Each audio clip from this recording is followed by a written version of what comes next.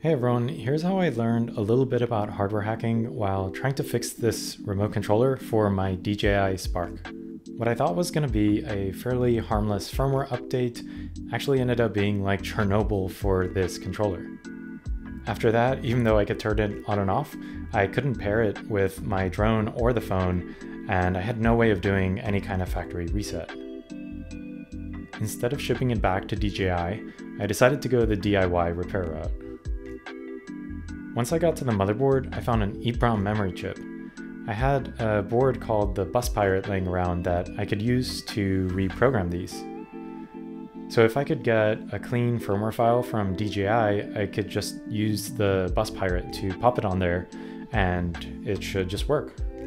Well, it turns out you can't really download this from DJI, but I did find a bootleg copy on this Russian repair forum.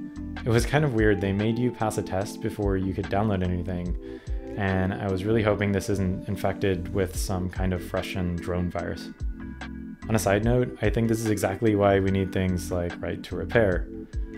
There was a little bit of soldering work to hook up the chip to the Bus Pirate, but programming it using a tool called FlashROM was pretty easy.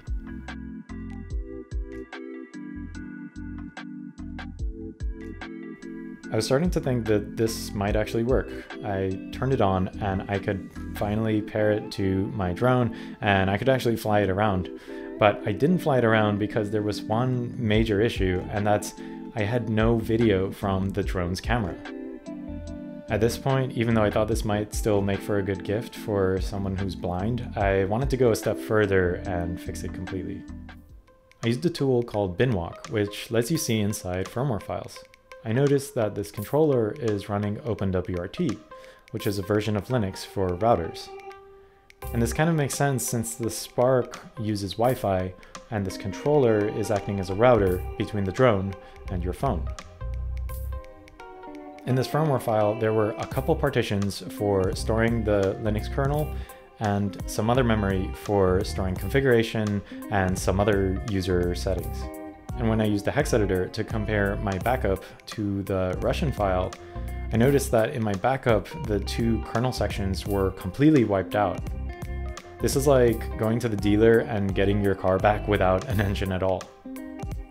But there was still some configuration data, so I thought maybe I could Frankenstein some kind of custom firmware that's half and half the salvaged backup data and the two kernels from the bootleg Russian file.